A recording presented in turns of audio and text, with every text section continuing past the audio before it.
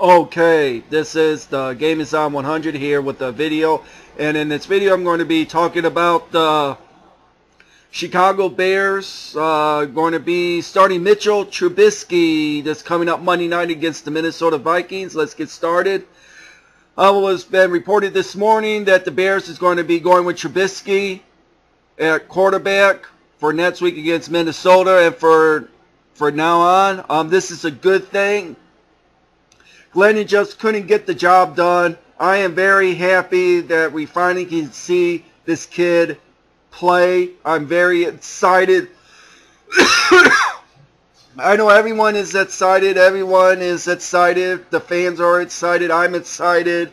We'll see what this kid is going to do. He's going to be a better option at quarterback than Glennon. Deal with his mobility and his accuracy. Their Bears is going to be basically going to be doing what he did in the preseason. They're going to be running play action, bootlegs,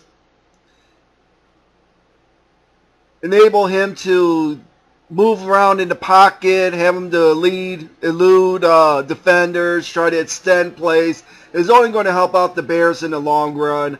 We'll see what this kid is going to do this coming up Monday night. I know it's coincides with the Bears game, not the Bears, the Cubs game 3 game. I don't know what I'm going to do. If I'm going to watch the Cubs and Bears game, I probably might have to watch one on one device and the other one on another device.